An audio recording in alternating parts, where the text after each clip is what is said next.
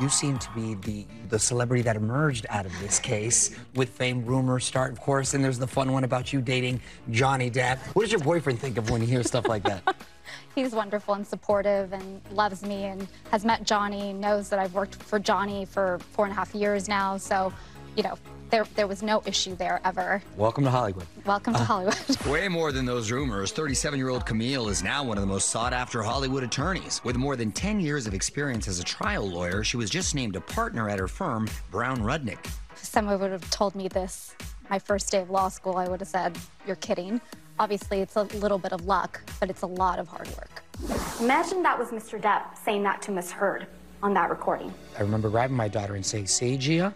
See, you can be that girl right there that's on TV." So I was in trial, and I had a mother during one of the breaks, and she stopped me, and she made me cry because she said, "I took my daughter out of school. It was important enough because I wanted her to meet you." She said, "There aren't young, female, Hispanic role models for her to look up to, and you've been that for her, so thank you." And I was really touched by that, and I don't know how it happened, but other than I was just doing my job.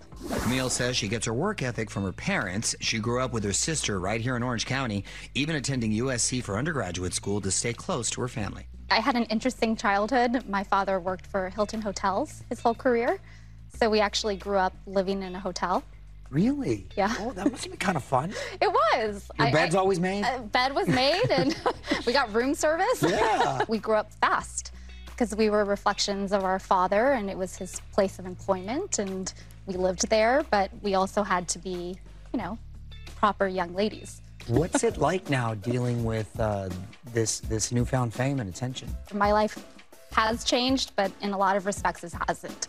I'm still one of 2 girls and very close to my parents. My mother is here with me today, and love that. I'm just a lawyer that's doing her job and representing her clients in an advocate-forward way.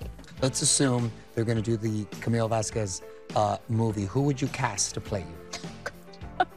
I don't know, some wonderful Latina, hopefully, actress, Salma Hayek or Eva Longoria. There you go. People have said, you know, I look a little bit like that, so. She's a friend of mine. We can line she? that up. There we go. Yes, she is. She's a sweetheart.